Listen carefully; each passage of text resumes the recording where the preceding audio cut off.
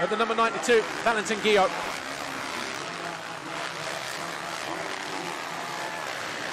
No change in the top positions.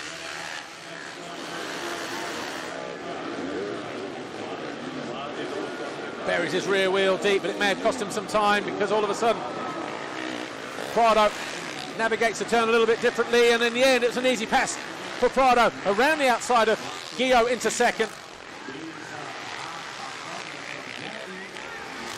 Can he hang on then to that third place, yes or no?